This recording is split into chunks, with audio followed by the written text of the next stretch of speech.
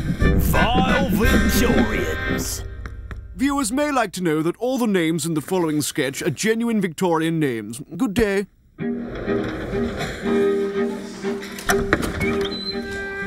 Right, settle down. Mr. Butler isn't here today, so I'll be taking the register. Now, I don't know any of you, so be sure to call out when you hear your name.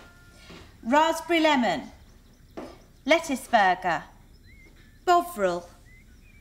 I'm sorry, I think I must have picked up a shopping list. No, miss, those are children's names. They're not answering because they're off sick. Bovril and raspberry. Honestly, Christian names have got really weird since Victoria became queen. Well, OK, on with the register. No way, miss. Sit down, what are you talking about? You said, OK on the register. I'm OK. OK Johnson. Well, OK. Unless I give permission, never get out of your seat. Yes, miss? Why are you standing up? You said, never get out of your seat. I'm never. Never Rook. Has nobody got an ordinary name in this classroom? Yes. Toilet? All right, be quick. No, that's my name. I think that's quite a normal name. My sister's called Baboon. Toilet and baboon. Your parents must be evil. No, that's evil over there. Yes. I've got an ordinary name, miss. It's Susan. Ah, that's more like it. Susan Semolina Thrower. Right, let's just try and get through this, shall we? I'll say your names, you say here, and I'll try not to say your names accidentally. Happy? Yes, miss? Don't tell me your name's Happy. Right, register. Here we go.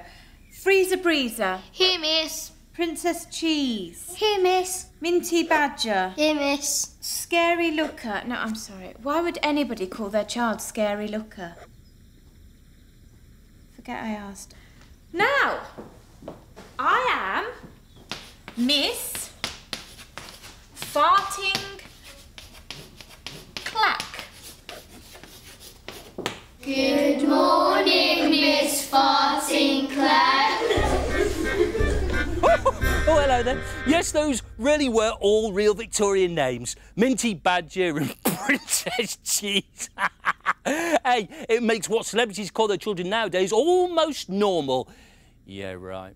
Vile Victorians. Did you know we Victorians were a very inventive bunch? But sometimes the old methods are the best methods. Good day.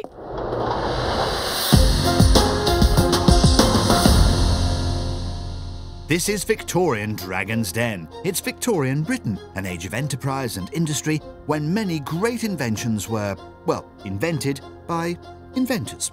So can any of tonight's candidates convince the dragons to put money behind their ideas? First up, it's Mr. Nathaniel Twonk. Gentlemen and lady, allow me to explain a most efficacious device that I have invented. I call it the automatic bottle washer. This device will automatically wash bottles for hours on end without the need for attention or adjustment. Ah. Oh, it's marvellous, yes. I'm in.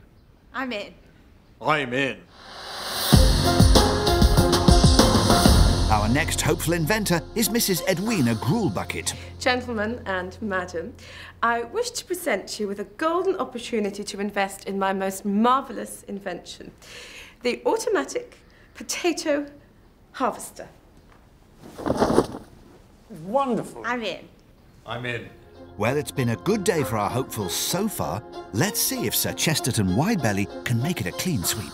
Lady and gentlemen, I have invented something which I believe will truly change the world. I call it the vacuum cleaner.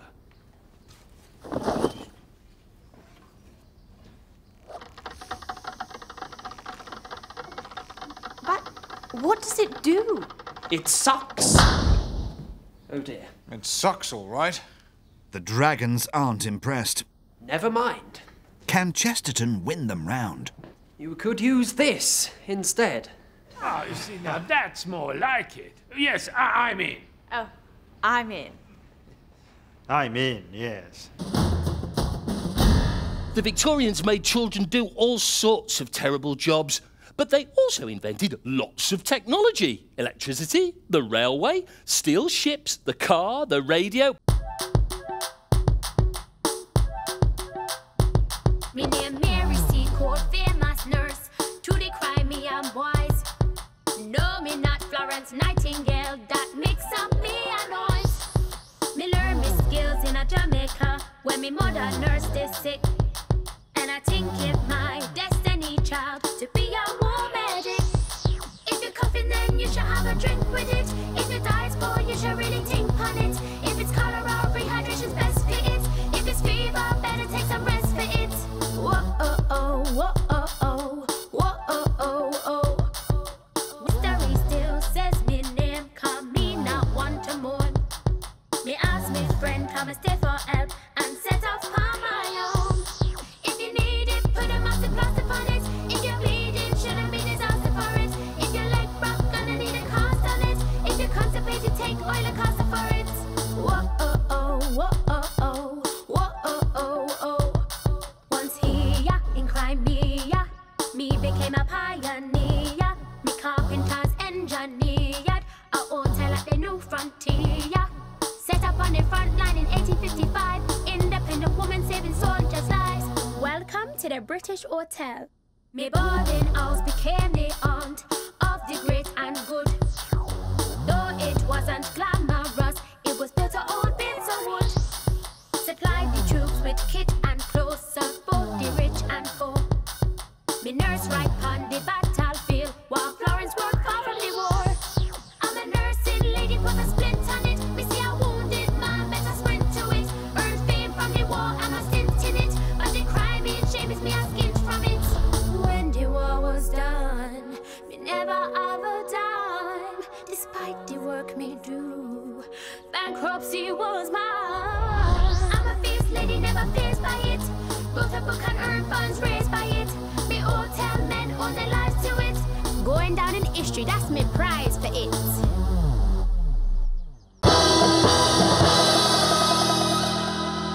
Hello, my name is... Well, it's none of your concern. You're watching The Real Victorian Hustle, the show where real Victorian criminals show you real Victorian scams. Hand it back, Dodger. First up, an entry-level hustle, the shivering dodge. On a cold morning, just wear your thinnest clothes and shiver like crazy. With any luck, some tom-tug mug will take pity on you. Oh, Ma, you poor street urchin. You look positively freezing. I am perishing cold, sir. Here, buy yourself something warm. Oh, thank you, kind sir. Tom Tug. What did you say? I'll buy a rug. Coat would seem more practical, but still. I'll look after those, shall I, Dodger? How comes it's me who does the hard work, but you get to keep the spangle? 'Cause I'm the brains. Next hustle, the Lucifer dodge. All you need is a tray full of matches to sell. And, of course, another rich Tom Tug. Just pretend they've made you spill the matches. Oh no, my matches! Here's something for your trouble, boy.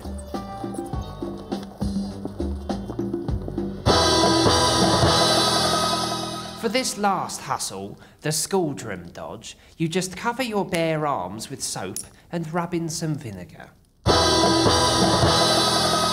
The unholy mess should look like ugly blisters. Oh, please help me, sir. I'm so very sick. If the soap on your arms isn't working for you, then you can also try sticking some soap in your mouth. I'm so very sick. Or even try strapping a leg up to make it look like you've lost one. If you're thinking of trying any of these hustles, do be warned. Victorian police are wise to them. Largely because most Victorian police officers are ex-criminals who grew up doing them themselves. There he is, officer. There's the man who stole all my money. Little snickfudger. You're nicked. One other Victorian hustle was to eat bread left out for the birds until someone took pity on you and gave you some cash. Though trust me, do not try nicking bread off a swan. They may look pretty, but they're ugly on the inside. Disease was rife in Victorian London, and so the graveyards filled up very quickly, and we had to find other places to bury our dead. Good day. Hello. Hello. 2 tickets to Brookwood, please. Single or return ticket, madam? Return for me and a single for my husband. Taking the Necropolis Railway, are we? Yes, indeed. It's very convenient. Yes, well, when you run out of room to bury people in the city, it does make sense to put your cemeteries further out. Plus, you get a lovely day out in the countryside. Yes, and my husband does love trains. Well, he did. Of course he did. First class, second class or third class? First class for me. And your husband? Can he go in the luggage rack? Afraid not. Would you like a window seat? Well, he doesn't really need a view. No, but it does make it easier to shove him out once you get to the cemetery. Excuse me, are you going to be long? Only I lost my husband last week. You and me both. No, I lost him on the train. Oh, right you are. Well, I think you might be in luck. Somebody handed him in last week, and I, for one, will not be sad to see him go. Whew! Could you lot hurry up? All my relatives have died of consumption. Do you have a family rail card, sir? Would you be interested in a family rail card? What do you think, darling? Yes. In this week's episode of Victorian Undercover Proprietor, Sir Titus Salt has gone into the mills where he made his fortune. He's disguised as one of the workers to see what life is really like for his employees. So, what's it like to work in this factory? Noisy! Sir, I can't see, it's too noisy! No, it's noisy! It's smoggy too, it gets into the lungs! Sorry? Oh, I see, the smog gets into your lungs. Right. No, it gets into the lungs! What?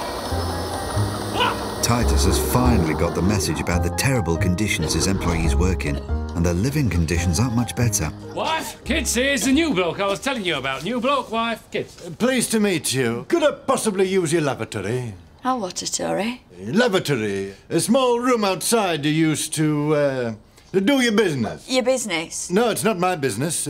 I'm just a humble worker. No, well, you said do your business. Yes, a toilet. A small room you used to poo in.